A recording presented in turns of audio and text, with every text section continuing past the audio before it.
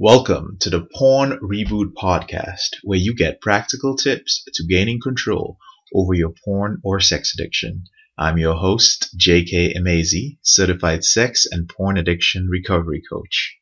Welcome to episode 3 of the Porn Reboot Podcast. Today, I want to address something that a majority of my clients deal with. And I was going to wait a few weeks to address this, but I have a feeling that many men listening to this might be experiencing this. You might be going through this. And I'm going to talk about how to cure your inferiority complex, because most men who struggle with pornography struggle with low self-esteem, low self-confidence, and they have a severe inferiority complex. Many men today who struggle with porn walk around feeling less than every other man around them. And that is a major cause of concern, a major cause of not just concern, but unhappiness in your life and general lack of success. Now, you may have lived with an inferiority complex for so long that you have no idea that it affects every facet of your life. Your feelings of inferiority do not exist because of, let's say, facts or experiences that you've had that prove to you that you're inferior. They exist simply because of the conclusions that you made regarding the facts and your evaluation of your experiences. I'll give you an example.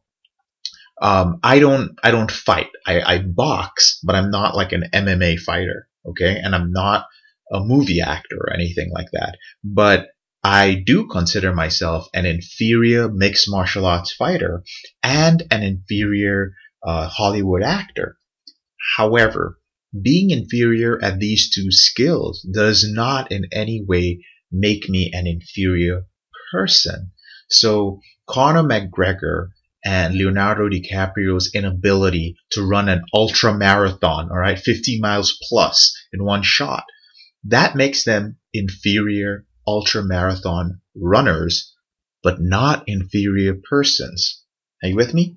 So here's the question that you have to ask yourself in order to begin changing your the way you view yourself and getting rid of your inferiority complex. And the first is, what norms are you measuring your self-worth by? And the second one is, whose norms are you measuring yourself by? Now, let's say that you quote unquote know that you are inferior at, let's say, meeting attractive women if you're single, and let's say going on a date with them that day or the next day, okay?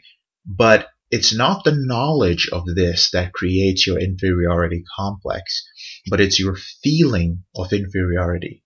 So let me share something with you. You judge yourself and you measure yourself not against what's normal for you, but against what's normal to some other man. And when you do this, you will always come out below that man. However, because you feel that you should measure up to someone else's normal, you end up feeling unfulfilled, unhappy, and sad, as if there's something wrong or something lacking in you. But that's not the worst part, brother.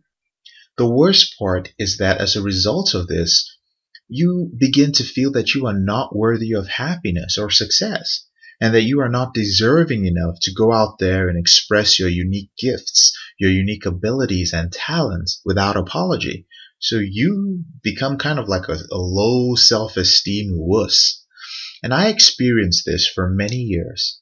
I also made the mistake of overcompensating for this perceived shortcoming by trying my best to be superior to everyone else.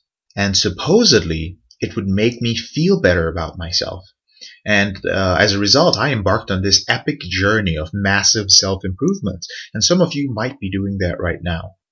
But unfortunately, the harder that I tried to be better than everyone else at what I was doing back then, I was running a sales and recruiting business, and we were competing with a lot of people. But the harder that I tried to be better at people at that, at sales, better than other people at building my business or recruiting, better than every guy around me back then, and meeting and dating beautiful women, the more miserable I got. See, inferiority complex is a created phenomenon. All you have to do to create inferiority complexes among a group of people, it's very simple.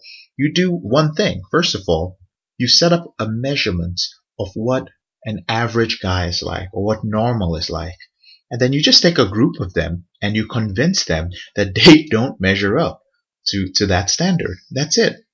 How do I know this? Because I ran a massive a sales organization. And in order to get my salespeople to hit their goals, I had to set a limit. I had to let people know what average production looks like. And so it was very clear at the end of the week when the salespeople came in or when their numbers came in who was below average and who was above average. So it's neither right nor wrong. But if it's not handled correctly and if you don't understand this, then you end up becoming a victim of it.